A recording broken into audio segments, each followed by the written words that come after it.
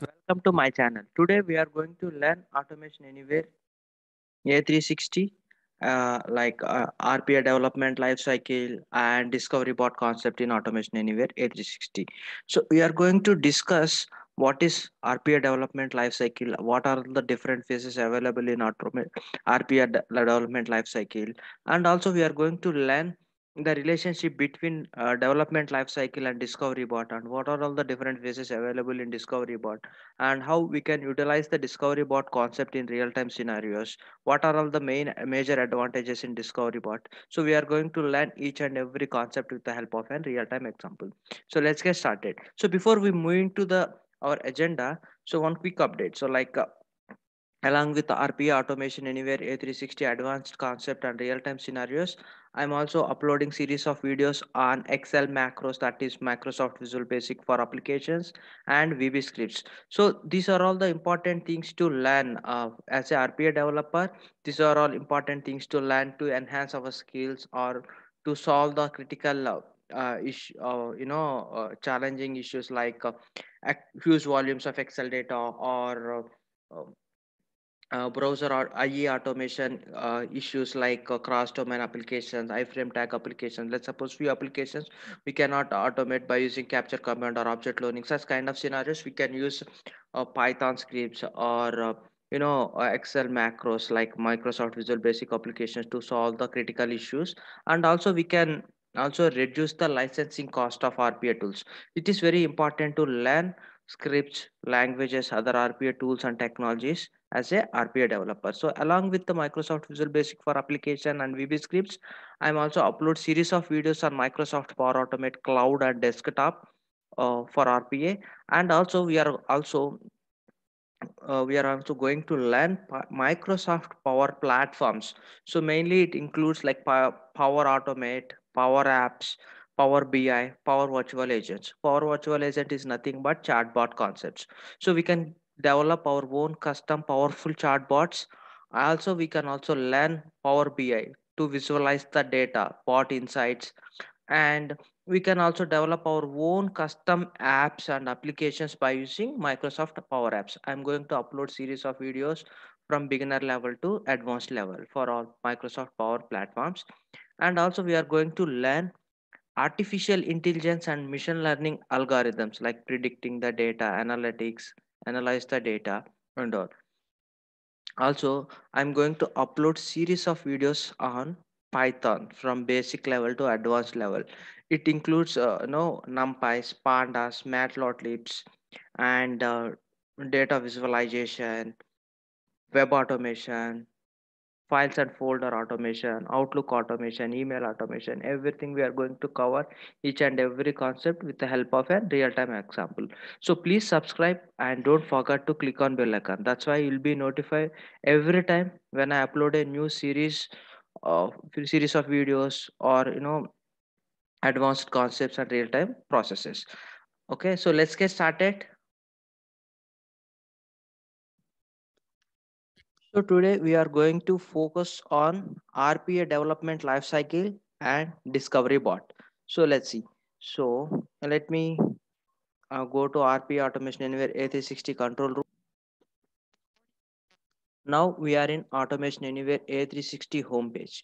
So in Automation Anywhere A360 homepage, we can see different options to automate the processes and to uh, represent the data in graphical representation and to get the approvals from the different clients and users. And we can also you know automate or convert the unstructured or PDF scan copies into structured one. And also we can also analyze the data, and we can also predict and analyze the data, and we can also uh, you know mm, create a PDD document, that is a process definition document by using all these features. So let's discuss each and every feature in detail in the upcoming session. And today we are going to focus on discovery bot. So discovery bot. So what is discovery bot and what is the main advantage of discovery bot? So by using the discovery bot, we can cover most of the software development lifecycle phases like you know um, finding new opportunities for automation process, and requirement gathering phase, designing phase, and development phase. These all phases we can cover in discovery board phase. So first of all, we'll see what is software development cycle or RPA development life cycle. So what are all the phases available in RPA development life cycle? So in RPA development lifecycle, we have different phases like discovery phase, requirement gathering phase, process design document phase, and development phase. Finally, we are going to test and migrate the code and we declare as a go live. These are all the different phases available in RPA development lifecycle. Discovery phase and requirement gathering phase mainly handled by business analyst. So business analyst is going to interact with the customer and technology team. He is going to gather all the requirements from client or SME, subject matter expert, or end user, and he is going to prepare a solution document, and he is going to include exception, conditions, rules in the process definition document, and he is going to provide the process definition document to developer for a process development. So let's see one by one. So first of all, discovery phase. So in the discovery phase, a business analyst is going to find the process for automation. So every SME or business or client has their own processes. So few processes may take a huge number of records, volumes, or time. It will take days time, hours time, minutes time.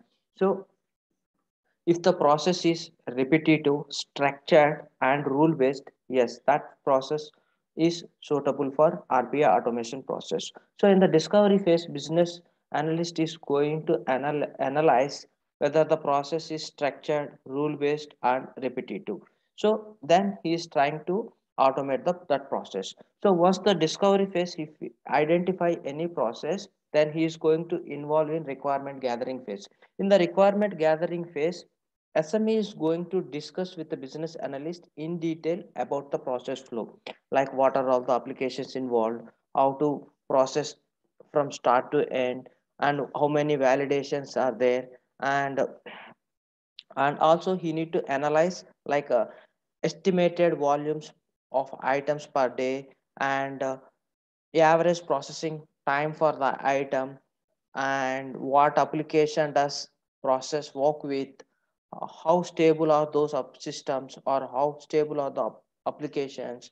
So these are all the things business analyst is going to analyze. So once the process has been explained in detail, business analyst is going to analyze whether the process can be automated or not. So if the process can be automated, then we are going to move design phase. So in the design phase, mainly business analyst is going to prepare process definition document, or business sometimes business may provide the process definition document like as is flow. So whatever the process they are following, they are going to create a document with the help of screenshot on description, and they are going to provide to business analyst. So business analyst is going to enhance the process definition document with the exceptions, condition, rule based, which suitable for development phase. Then he's going to prepare the process definition document. Mainly the process definition document contains the process flow and sequence of steps along with the screenshots and description, so which we can easily understand the process end-to-end steps and what are all the applications involved, what are all the validation checks, how critical is this. So everything we can identify and we can analyze by using process definition documents. Once the process definition document or design phase is completed, then we are going to move to the development phase. So here the developer is going to involve, and based on the process requirement document is going to start development. So developer can develop the process using different tools like Automation Anywhere, A360, Blue Prism, UiPath, Microsoft Power Automate Cloud, Power Automate Desktop, Python, Microsoft Visual Basics, no, to implement the bots. So you can choose any one of the RPA tool to implement the bots. Let's suppose if the developer is having any issues or queries, he can schedule a call with business analyst So his interact in between a customer and technology, he can directly schedule a call with the business analyst, or he can also check with a customer team like SME or end user and client. So once he get all the requirement documents and detailed information, he is going to implement the bot. So uh, he is going to implement each and every process steps, and he is going to prepare his own test case document.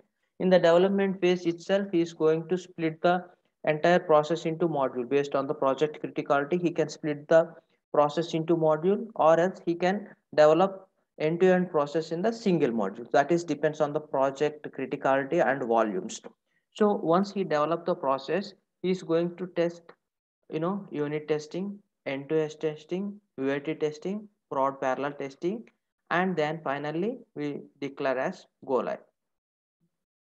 So once the testing is completed, each and every phase he is going to migrate the code from lower environment to upper environment.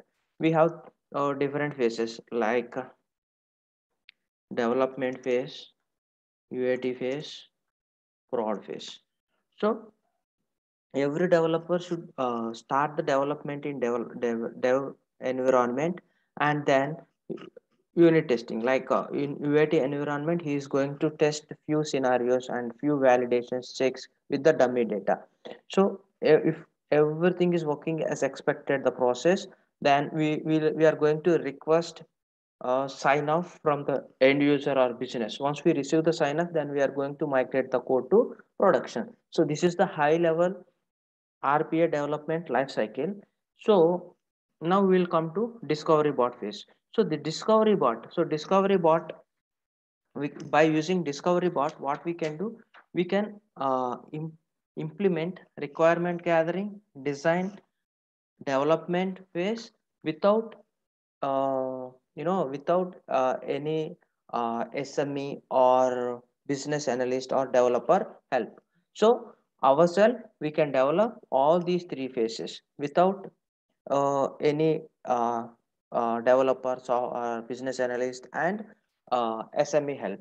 So discovery bot uses artificial intelligence to discover the process to automate, and then it will prioritize what to automate based on ROI and FTA benefits. So and it will auto creates the bots to automate.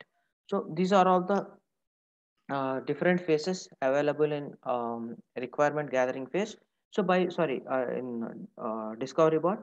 So by using discovery bot, we can cover all four main phases of RPA development life cycle. So without any user intervention like SME or business analyst or developer. So we can develop our own custom code with the help of discovery bot. So I hope you are clear with what is RPA development life cycle and discovery bot in a high level. So that's all for today, guys. Hope you like this video. Please subscribe and don't forget to click on bell icon. That's why you'll be notified whenever I upload a new series of videos on different tools and technologies. So in the upcoming session, we are going to learn about discovery bot with the help of a real-time example. Thank you.